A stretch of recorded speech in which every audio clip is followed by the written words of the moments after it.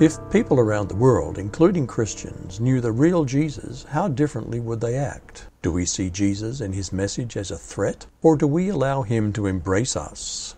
We'll look at Luke 13, verses 31 to 35, and Jesus' description of the threat from Herod, and Jesus' desires for Jerusalem.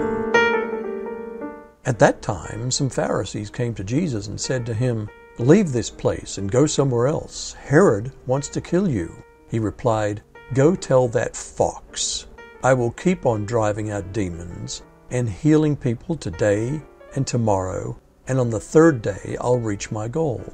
In any case, I must press on today and tomorrow and the next day, for surely no prophet can die outside Jerusalem. Jerusalem, Jerusalem, you who killed the prophets and stoned those sent to you. How often I have longed to gather your children together, as a hen gathers her chicks under her wings, and you were not willing. Look, your house is left to you desolate. I tell you, you'll not see me again until you say, 'Blessed is he who comes in the name of the Lord.'" Are we tempted to cut and run? When some Pharisees suggested to Jesus that Herod was out for his blood, what did Jesus do? Many of us would be tempted to disappear, but not Jesus. His answer was to outline his schedule and say that he was sticking to it. This reveals the deep commitment and courage of our Savior. While Herod described himself as a lion, Jesus put it in eternal perspective, as a mere cowardly fox chasing baby chickens. Do we have the courage to endure even though we know that impending events will bring certain death? Which popular celebrity, political candidate, or billionaire can you name who is willing to go to the cross for you and me? We only have one Savior, Jesus. Why does the media bully Christians? The powers that be do not like the gospel of Jesus. Herod Antipas was a political bully who threatened the life of Jesus. Like a fox threatens a hen, and like a hen gathers her chicks, Jesus longed to protect his people, but they were not willing. Harassment of Christ and the bullying of those who come in his name are normal.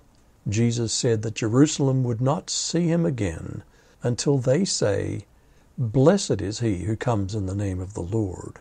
Those who come in the name of Jesus Christ should expect a rude welcome from politicians and the media.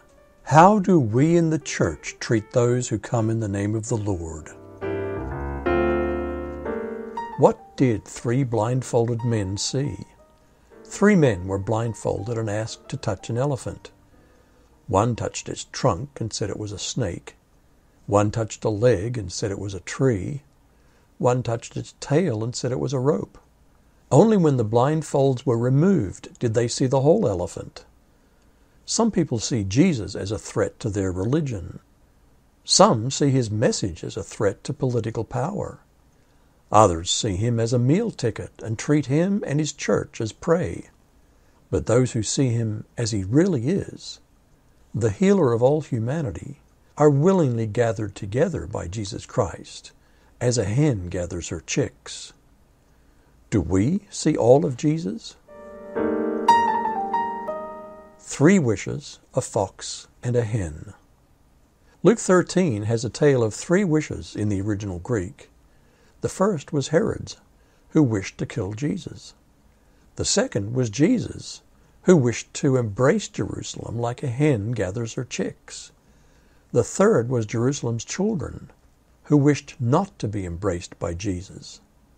Jesus said that Herod was a fox. Predatory leaders of industry and government may threaten us, but cannot do what God will not allow. A fox threatens us even today, but God is in control. A predator only sees little ones as a meal. Jerusalem's chicks did not wish for the hen's protection. Do we think that a fox has our interests at heart? Or will we gather under Jesus' wings? Jesus does not see the weak and needy as outsiders, but as chicks to be gathered and protected. The predators of our world see Jesus and his methods as a threat because they only care for themselves.